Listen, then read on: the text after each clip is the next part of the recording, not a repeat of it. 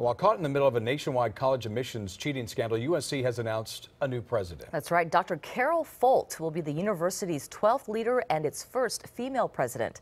Tonight, KCAL's Chris Holmstrom is here with more about her and her plans going forward. Chris? Yeah, this really is a historic day for USC. Dr. KCAL Folt is the former chancellor of the University of North Carolina at Chapel Hill, but she has a few California credits. She attended Santa Barbara City College, UC Santa Barbara, and UC Davis, where she earned a master's in biology and a doctorate in ecology.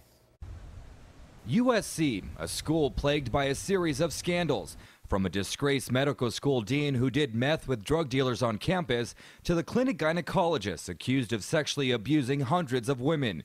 Scandals that cost former President Max Nikias his job. And now the admissions bribery scandal. No campus more involved than USC.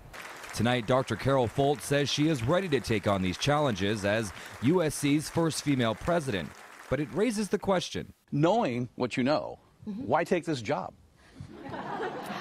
Honestly, I'm taking this job exactly because of what I know. Laughter aside, Dr. Folt is no stranger to university challenges, most recently as the chancellor of the University of North Carolina. For years, Folt attempted to end a divisive controversy in Chapel Hill. What to do with the Confederate statue on campus that offended many but was protected by law. I have a preference to move it off campus, but like everyone here, I swore to obey the law. The issue became national news. Folt tried turning it into a community discussion about race and inclusion. Ultimately, she was forced to resign. Her last act, though, removing the statue off campus. But what is she going to do about USC? I don't have the answers yet. I really don't.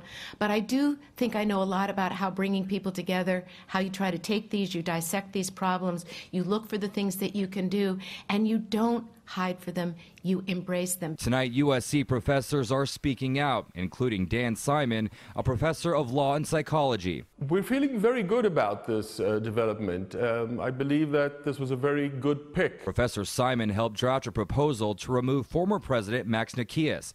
200 professors supported the move. He says many of them are excited about the new leadership. Folt seems to be intent on delivering a new set of values, but also of governance. She is promising a much more introspective and critical reflection of who we are and whom we should be. Students also speaking out. She handled the Confederate situation in North Carolina pretty well, so I already like what she's done there, and I'm excited to see what she does here. I'm very happy that they're taking a new direction. It seems like they've really listened to what we wanted in a leader, and I think she really embodies that. And Dr. Folt will officially take on the role this summer. Back to you.